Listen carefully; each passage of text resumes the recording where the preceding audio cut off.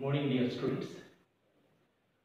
So, under the first PUC, as we have been discussed about the syllabus in the first clip, that 5 units were there, and in that 5 unit, I am going to be taking the third unit. The name of that third unit is Cell, its structure and function. So let us deeply in this unit, 3 chapters were there. Totally 3 chapters were there. The first chapter is cell, its structure and function. Second, cell cycle. Third, biological molecules. So these are 3 important chapters, as we are going to be using repeatedly important, because we cannot predict that which question will arise in your final examination. And one thing the student has to remember, that this point, keep in your mind that every student will pass second PUC, right? Whereas they may even score first class, they even score 90 plus, but getting medical seat through the help of entrance examination is very essential. So for that, whenever I am going to be using, I always use, this is very important for NEET level, this is very important for theory level. So student has to be note down as put the star mark over there. That is very essential for you student, because framing the notes is very essential for the student. When you will go for revising, you will get the success. So we go for learning about this cell, structure and function. So first time the cell was discovered by Robert Hooke. So Robert Hooke has been observed these cells like a honeycomb in plant cork cambium.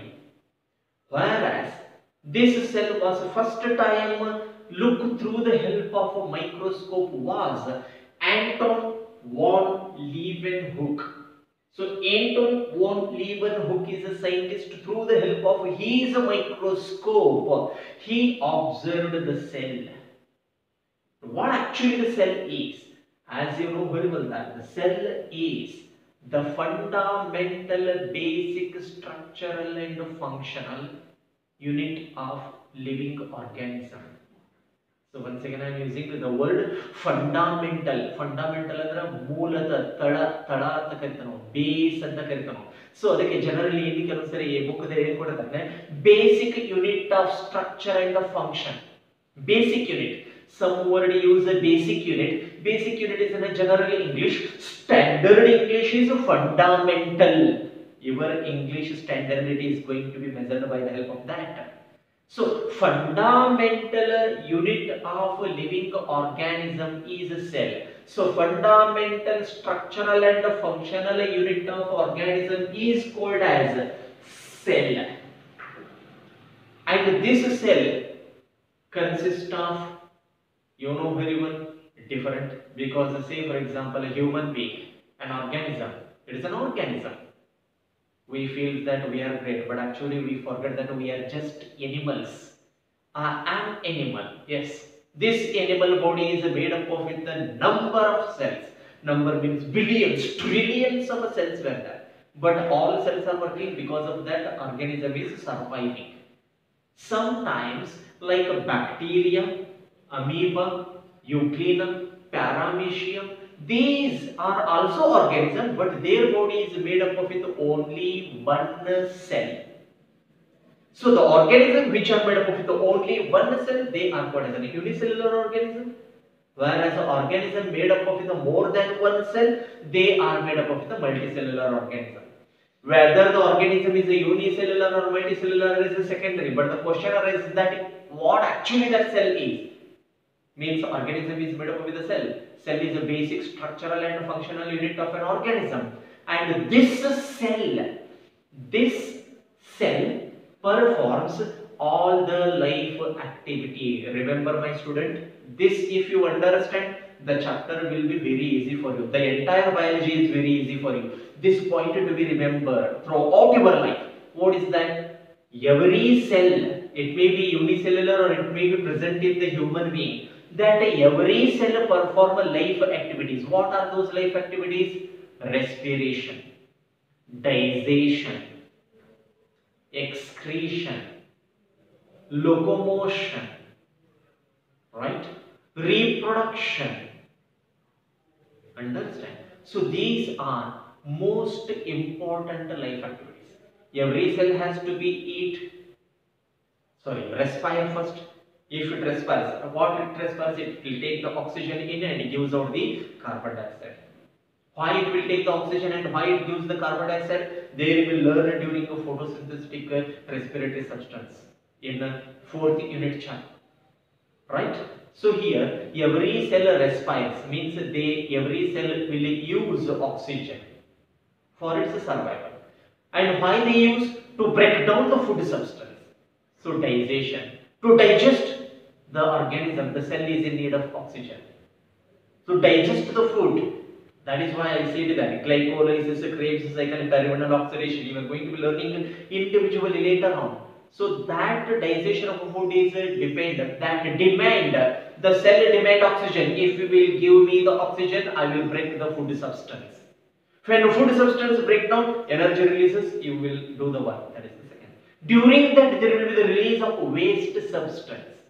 During the breakdown of a food substance, waste substance will form. That waste substance is removing out from the body in the form of urine, called as excretion.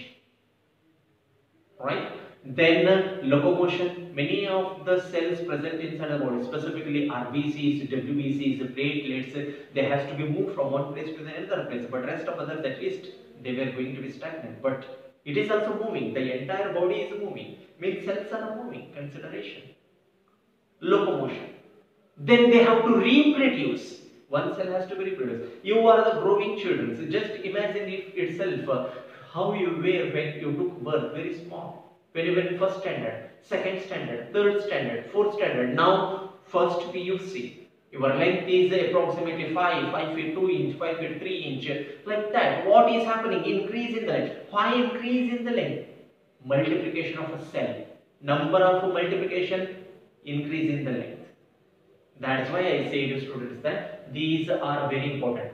Every cell inside the body, every cell which is present inside the body, that may be multicellular organism, that may be unicellular organism, that has to perform the life activities. First life activity, respiration. Second life activity, digestion. Third, excretion.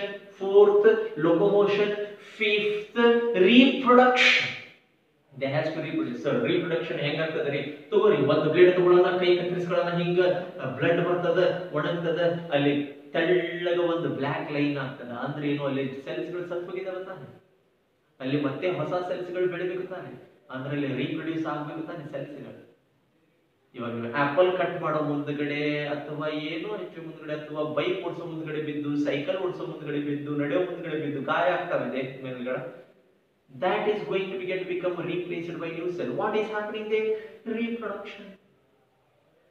So these five are essential. So on the basis of that, the two important scientists will come. So who has been given the theory called as a cell theory, most important for a 2 mark.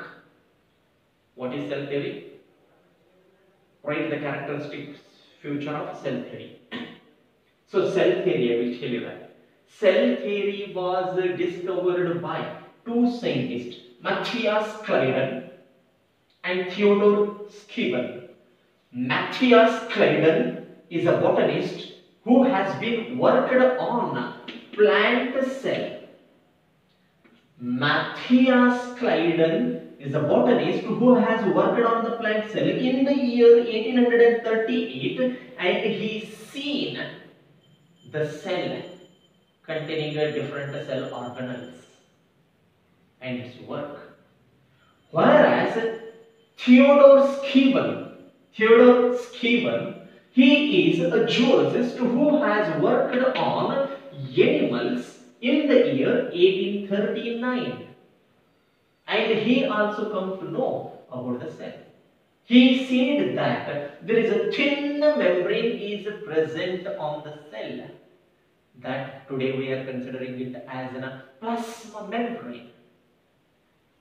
So, in the year 1838, a botanist worked on the plant called as an Matthias Kilden.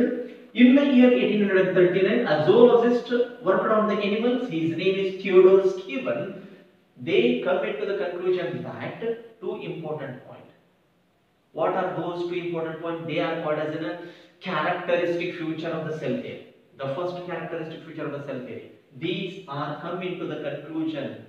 The first conclusion is that all living organism is made up of with the basic unit called as a cell. All living organism, whatever that may be. It may be plant, it may be animal, it may be fungi, it may be monera, it may be, you know, here five kingdom system of classification. Any organism present on the earth is made up of cell.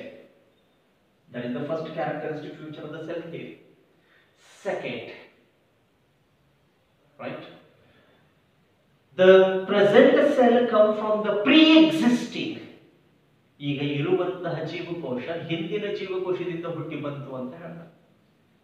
The new cell will forms from the pre-existing. Pre-existing ಅಂದ್ರೆ ಮುಂಚೆ ಇರೋದು. ಇದಕ್ಕೊಂದು ನಾನು ನಿಮಗೆ ಉದಾಹರಣೆ ಹೇಳಿದ್ರೆ ನಿಮ್ಗೆ ಗೊತ್ತಿರುತ್ತೆ. ಕೋಳಿ ಮೊದಲ ಮೊಟ್ಟೆ ಮೊದಲ.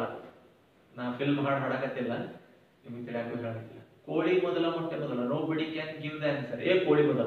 ಕೋಳಿ ಮೊದಲ ಮೊಟ್ಟೆ ಎಲ್ಲಿ ಇರುವ? ಮೊಟ್ಟೆ ಮೊದಲ. ಮೊಟ್ಟೆ ಈಗ ಹಾಕೋದುಕೊಂಡಿರ್ತದೆ. ಹಾಗೆ ಪ್ಲಾಂಟ್ ಮೊದಲ ಸೀಡ್ ಮೊದಲ. ಗಿಡ ಮೊದಲ ಬೀಜ ಮೊದಲ.